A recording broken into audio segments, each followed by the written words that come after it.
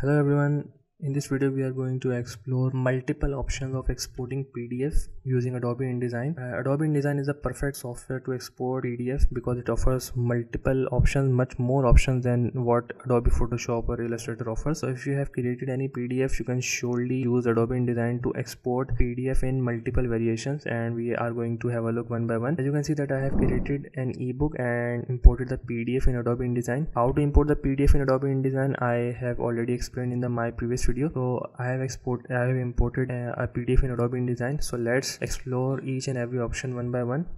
So when we go to file, go export, and from here you can see that we have multiple options. We have the option of saving the PDF including all the pages, or we can export the PDF including a particular range, or we can export the PDF as pages or spreads, and we can also export the pages of PDF as a separate PDF individually. Okay, so let's export the PDF using all options and selecting the pages and just export it.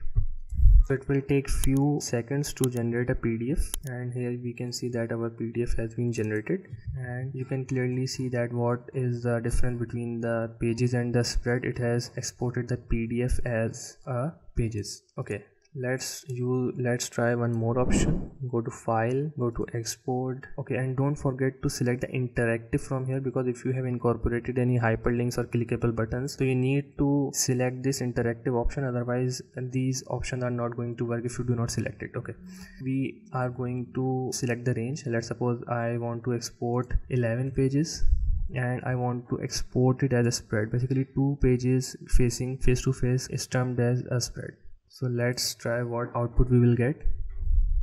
Okay, it has created another PDF, and from here we can see that it has created a PDF and in the form of a spread. You can see that how it has transformed the existing document into 6 pages document, as we have selected the 11 pages. So when it has been transformed into spread, it has turned out to be 6 pages. So that was the second option of exporting the PDF. Let's explore more option.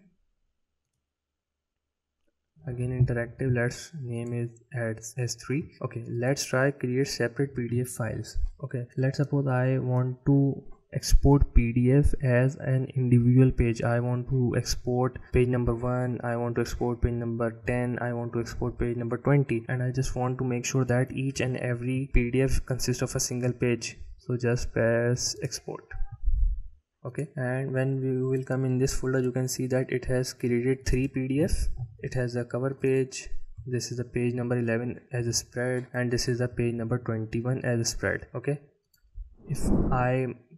let's name it as 4, and if I might have selected as pages, so it will export it as individual pages.